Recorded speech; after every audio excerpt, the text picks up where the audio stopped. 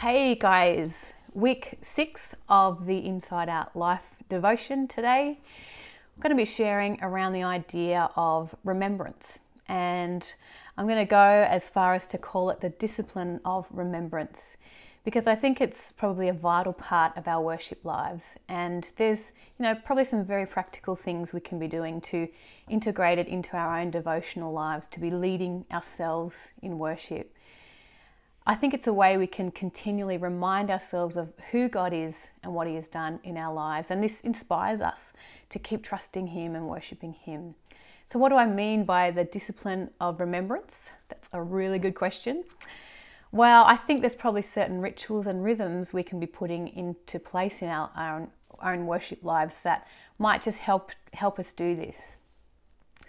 As we look through the Old Testament in particular, we see many examples of where the people of Israel used something physical, an altar or a pillar of stone, or even just stones themselves, something physical in their worship of God. And it was to remind them of what God had done in their history and also in their lives. I've got two favourite stories. The first one is in the book of Joshua. So, the history was Moses has led the people of Israel out of Egypt. So he's led them into freedom. They're going through the wilderness for years and years and years. They've hit the edge of the promised land. Moses has passed away and Joshua is leading the charge. So Joshua is leading the people and they've got this hurdle before they can get into the promised land. And it's the River Jordan. They have to cross the River Jordan. And it's a big river. It's flooding at the time. And so God causes a great miracle and He stops the water. He cuts it off so that they can cross over. And of course, this is reminiscent of Moses and leading the people through the sea where God parts the waters. So God does this amazing miracle, and it's a symbol for them, a really significant moment for them as the people of Israel. And in the midst of that, God says to Joshua, He says, tell the people, He says, take 12 men, one from each tribe, one representative, tell them to pick up a stone from the river and take it out of the river, put it on the other side of the river as a sign of remembrance of what I have done here today. So they do that. They pick up a stone, 12 stones, they put them on the other side of the river, and they create an altar to worship God, and a physical reminder that this was the place where God stopped the waters and led us into the promised land.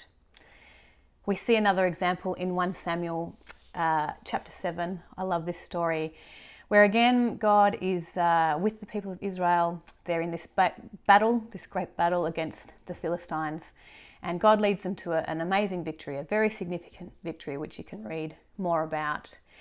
And at that place, Samuel sets up a stone and he calls it the Ebenezer stone, which literally means the stone of help. And he says, thus far God has helped us. And it's a place to remind the people this is where God actually helped us. And because He's helped us in the past, we can trust that He will not stop helping us. He will be with us. They were physical rituals and symbols to help them remember what God had done and to encourage them that this is the same God that was still with them, the same God who would continue to be faithful and to not let them down. And I think it's the same with us today. And one of these big rituals, which many of us take place in, is our gathered times, whether it's on a Sunday or midweek in a small group or whatever, our gathered times of worship together. As we sing songs with these amazing words, often straight out of the Psalms, that remind us of who God is and His faithfulness. There's times when, I might be going through a battle or something hard, and when I see these words or I sing these words, it just lifts my eyes to God and it helps me remember this is the God who will not let me down. And not only I can sing it over myself, but we sing it over each other as believers. We remind each other, we encourage each other, and we spur each other on in faith. Another physical example, something we do on Sundays often, is having communion together. The bread and the juice representing Jesus' blood and His body given for us as He died on the cross. physical things that we can use to remember God's faithfulness. Some traditions use other sacramental elements, incense or spoken liturgies or symbols like genuflecting, different things that just help remind us of what God has done. But I wonder today, aside from the gathered worship times, are there ways that you can include this discipline of remembrance in your own devotional life? And I'd actually love to hear your feedback today. I'd love to hear your thoughts, because I'm sure there's so much wisdom from you around some of the ways in which you do this. So if you feel comfortable to, I'd love you to comment and share some of those ideas around maybe some of the things you integrate into your own life. For me, it's often journaling, and there are deliberate times where I need to just practice thankfulness and remember what God has done.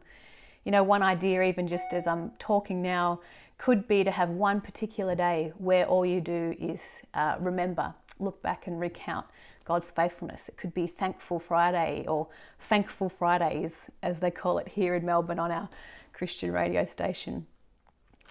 Are there other ways that you can be, remembering, using this discipline of remembrance in your devotional life? There's a great prayer called the Prayer of Examine, which I often use. It's an Ignatian prayer, and I'll attach a link as well in the comments. That's a great way just to look back on what God has been doing and to be reminded of who He is. There might be other things like lighting a candle as a physical symbol of God's presence, or other thoughts. Post in the comments. Let me know. What are the ways in which we can foster this discipline of remembrance in our everyday devotional lives? I'm not going to be posting next week. I'm going to have a moment of remembrance. It's Good Friday, so we won't have a devotional next week. Take time out to remember what Jesus has done for us on the cross. And probably not the week after. We've got school holidays and things here. So in a couple of weeks, we'll be back with the Insideout-life devotions.